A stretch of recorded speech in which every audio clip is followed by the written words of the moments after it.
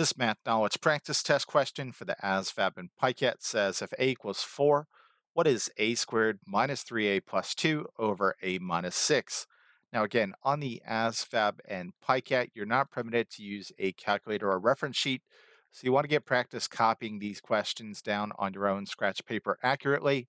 A lot of people, including me, have made mistakes in the past simply by transposing the question incorrectly onto my own scratch paper, so take time as you do that.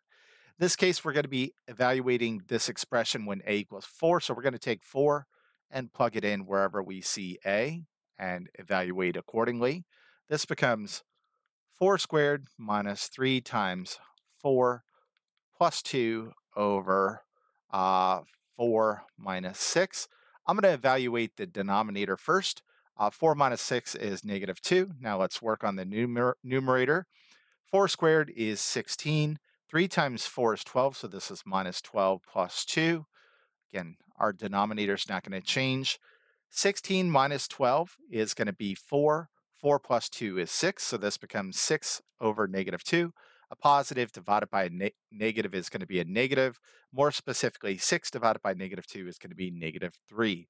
So the answer to this one, of course, is A, negative 3.